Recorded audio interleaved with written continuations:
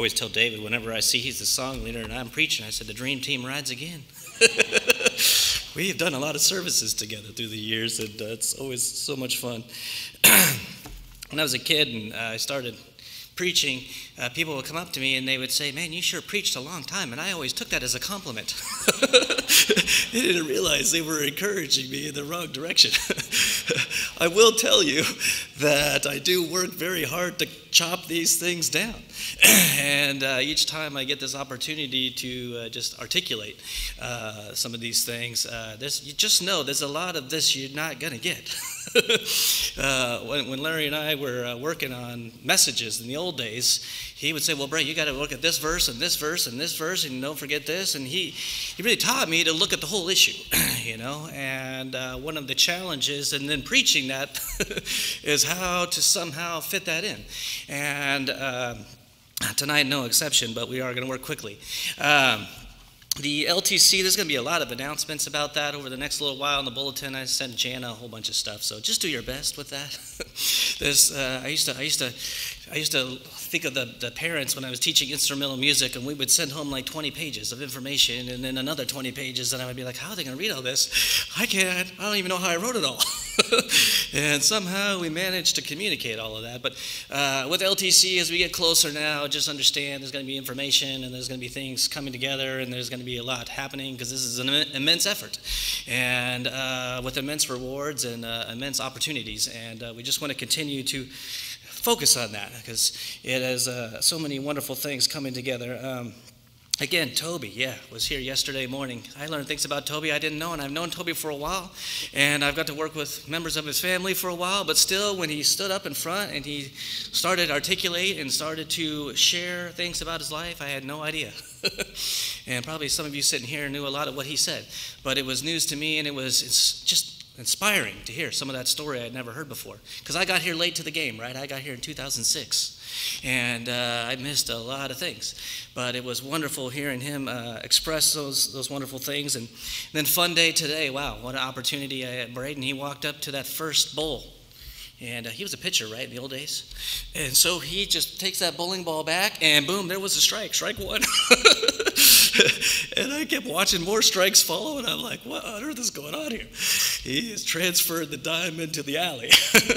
And many of the other kids, I think I was looking over at the younger girls' alley, and they were at times not even using the bumper things. And they were hitting pins. And I was like, that's incredible, And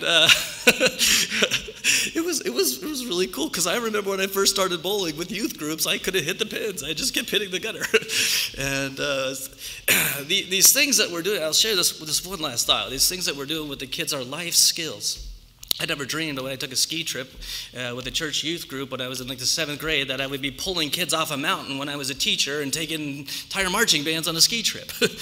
I never dreamed that all those things I learned in church that had all kinds of maybe nothing to do with what we sometimes focus on, I would be using as part of my living, and all the different opportunities. And I just want to thank Emporia Avenue once again for everything they've done for my family and many others. And it's just a tremendous experience and opportunity to be part of everything that we do here as we move forward and look at all the things that are coming together in the days to come.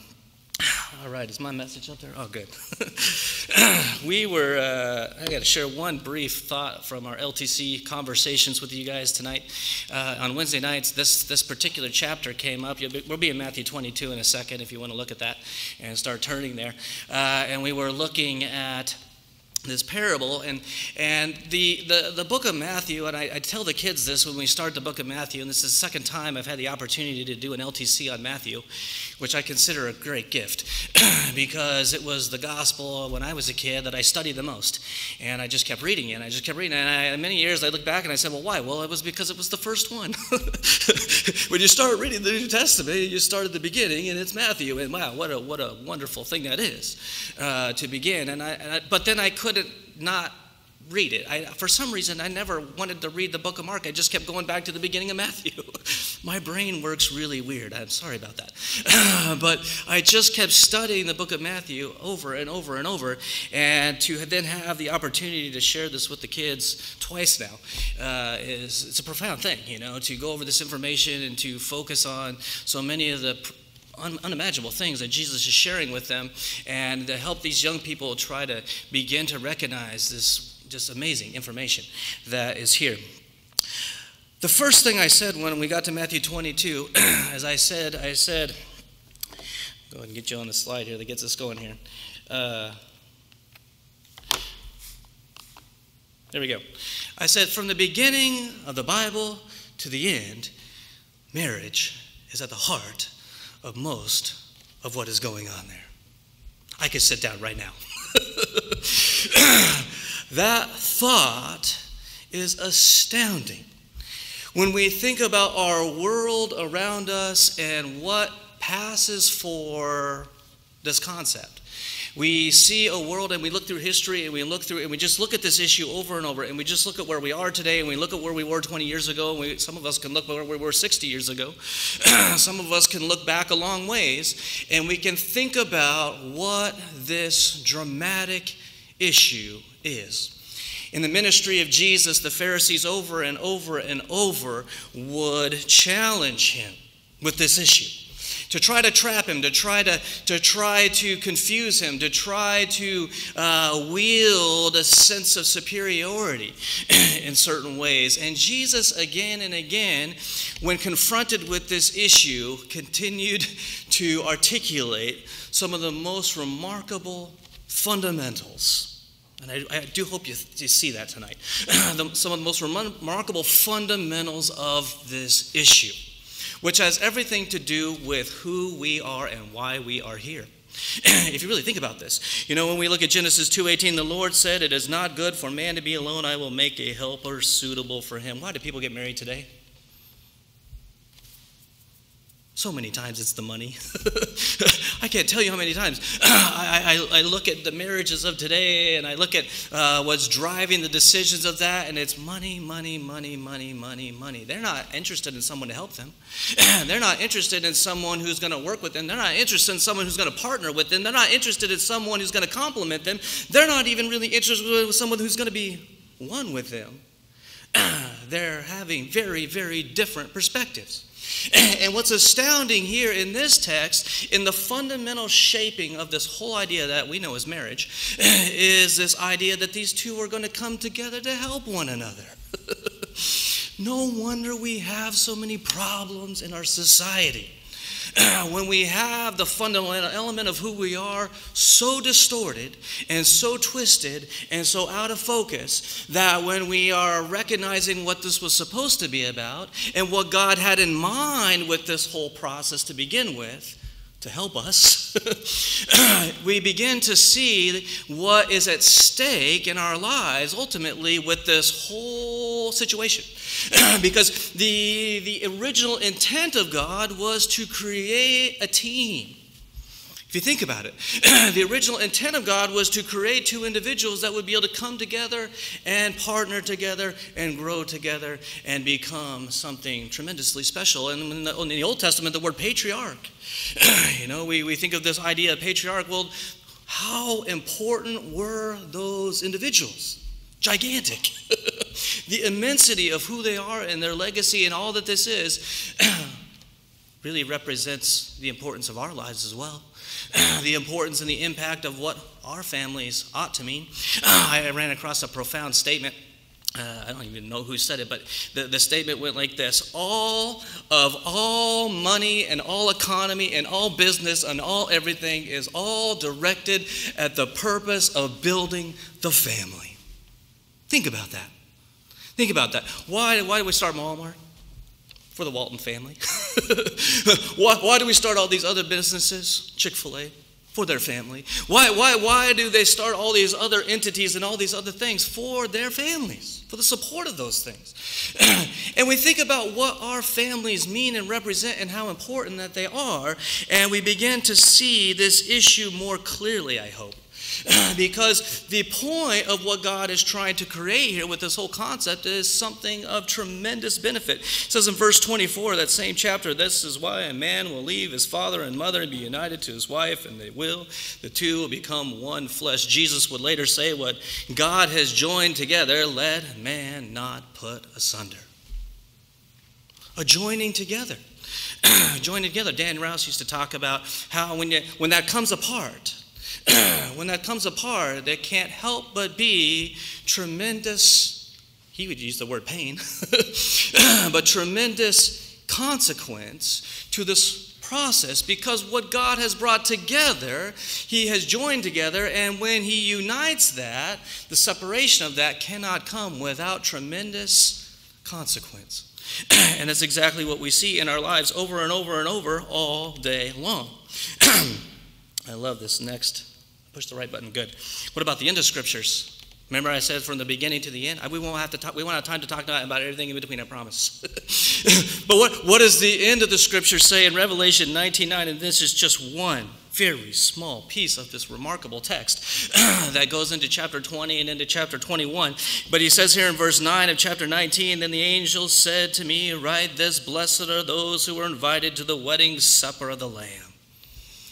We're about to see a portrayal of the entire concept of this when we look at Matthew 22. And what the Revelation is showing us here is that this is indeed going to happen. Many people say in our world today, well, there will never be a great reunion between God and his people. God will never return, and there isn't even a God. They are a little confused. They're going to be very, very, very surprised when the reality of these things is presented before them. I was seeing one individual comment on this yesterday. He said, 25 years, 50 years, 75 years from now, you're going to be there. It doesn't matter. At some point here in the very immediate future, you are going to be seeing these things. You're going to be presented with these things. And then when we get to the text here, Matthew 22, Jesus is going to begin to tell this parable. Jesus spoke to them again in parables, saying, "The kingdom of heaven is like a king who prepared a wedding banquet for his son. And he sent his servants to those who had been invited to the banquet to tell them to come, but they refused to come." I don't know about you, but if I was someone and hearing this story for the very first time, this would shock me to the core of who I am. This is an astounding moment in our lives. This is a moment that is so profound and such a great celebration. It's one of these things, how can we miss it? And in the particular case of this parable, these are the closest friends of this king. These are his closest associates. You don't just invite anybody to these things. These are the most important people of the kingdom. These are the most important people. And they're all invited. And they're all invited, and they all refuse to come. This, as Jesus is telling this story at this point, is start to really get our attention. And then he goes to verse 4, and he says, "Then he sent some more servants and said, 'Tell those who have been invited that I have prepared the dinner. My oxen and fatted cattle have been butchered, and everything is ready. Come to the banquet.'" In other words, the entirety of everything that you would expect has been completed. Everything that needed to be done was accomplished. In verse 5, they paid no attention, and they went off, one to his field, another to his business. And Jesus says in this particular case, in verse 6, "The rest seized the servants, mistreated them, and even killed them. And then the king was enraged, and he sent his army and destroyed those murderers and burned their city." What started out as just an invitation turns into a dramatic series of events that shake the core of what I would call this entire kingdom.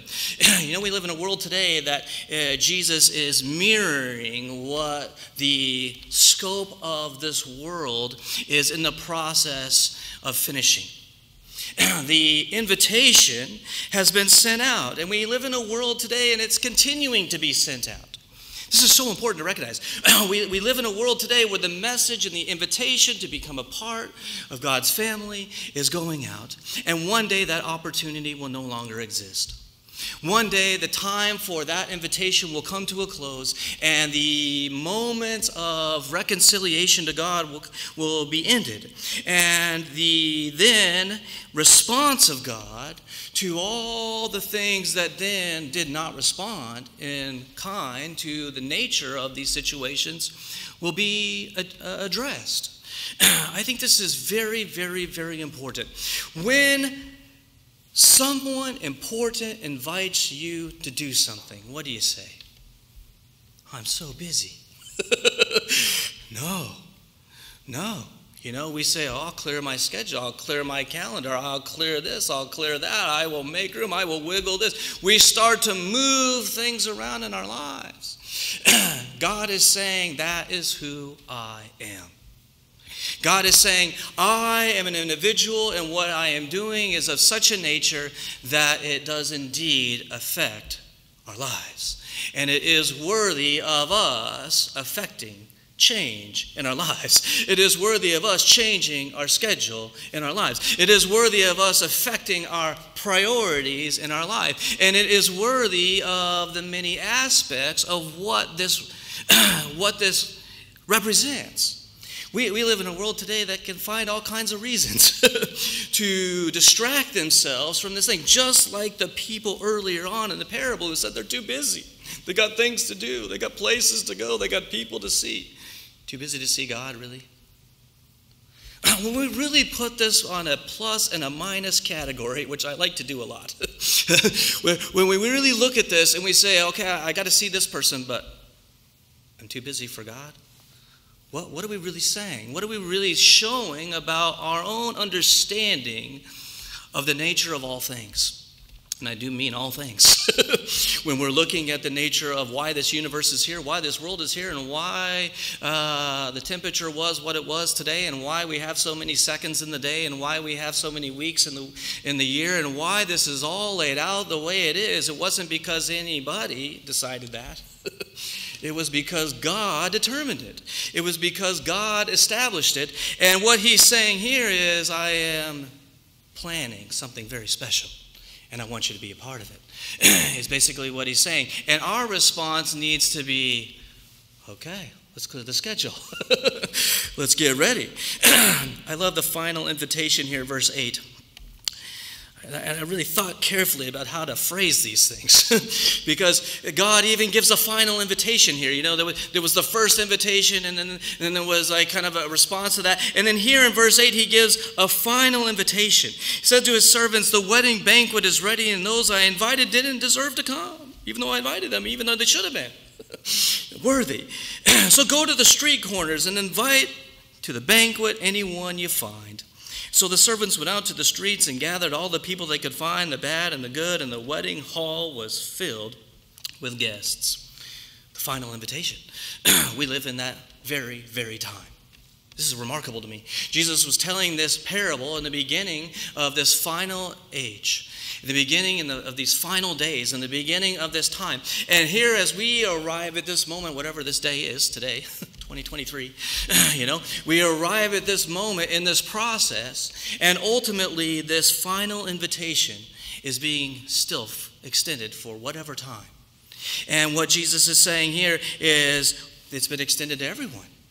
Go out to the street and invite anyone and see if they come.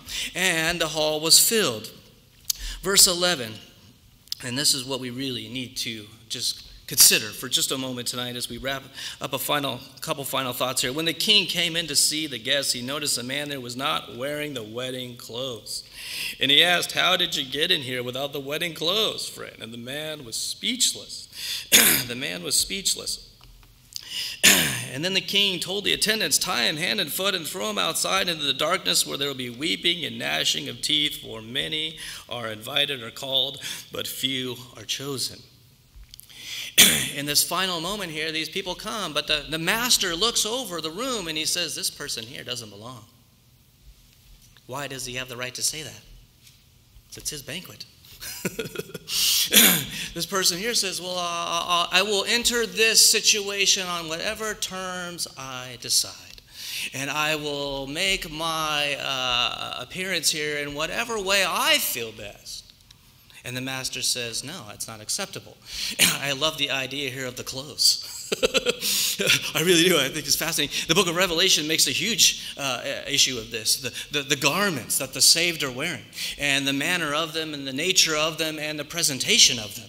And we know in the mind of God that these are huge issues. He even makes, back in the Levitical priesthood, very specific guidelines for what they were supposed to wear and how they were supposed to present themselves and how this was all supposed to be visually understood.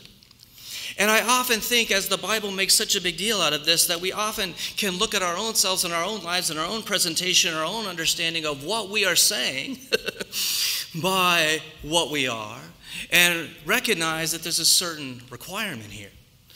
There's a certain requirement here. I don't think it would be out of line to bring up the issue of baptism at all here. You know, how do we clothe ourselves with Christ? How do we put on Christ?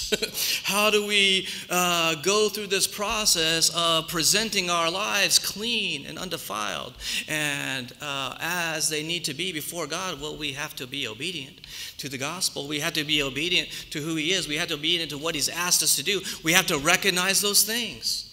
And then we have to understand what this represents. What the master here in this parable is saying is not anything is going to be acceptable.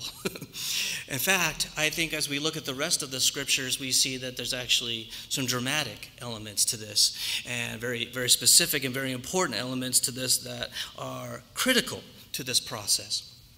As we look at this idea of this marriage as an enduring legacy, you know, we look back at the beginning of the Bible and we see what the Lord said there and all that happened.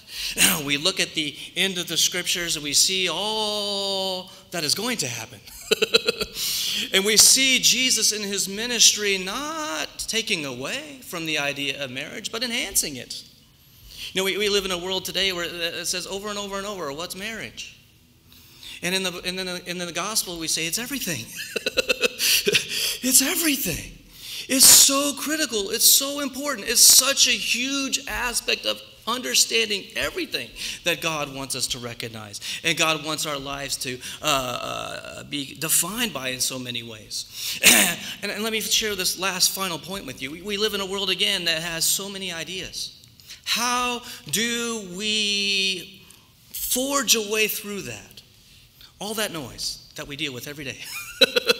How do we forge a way through all the different things that people say about this and people say about that and people say about all these things? How do we guide our way through this and maintain the proper recognition and the proper understanding of these issues? I would submit to you that you need to spend more time in your Bible than you do on your phone. It will direct you. It will help you see clearly God's point of view, and then it will diminish in perspective the world's point of view, which ultimately will be grandly and remarkably diminished. What will be standing at the end of all these things will be the Word of God, the will of God, the work of God, the wonders of God, and all the things that God has given us will be still standing, and it is indeed an enduring legacy. No matter what our world might submit or suggest. And it is so important to keep seeing that. We can be so easily inundated, I would call it even buried, with the amount of information that our world tries to pour on us. And the way to dig our way out of that is by putting the Word of God before us and to continue to recognize what it says. Jesus would say, "Haven't you read?" when they challenged him about this very issue. Haven't you read, haven't we read lately what these issues represent and what they mean and what they are? Because if we have, we will know. And we will be able to articulate to the people around us the true nature of what this actually is and what it's supposed to be and how big of a blessing it actually is and how big of a wonder that it truly is and how much God has really done through all these things. So tonight, as we finish this thought here and as we bring these things to a close, if there's any way that we can help you, if there's any way we can pray with you, if there's any way that we can support you, we'd invite you to come as we stand and as we sing this final song.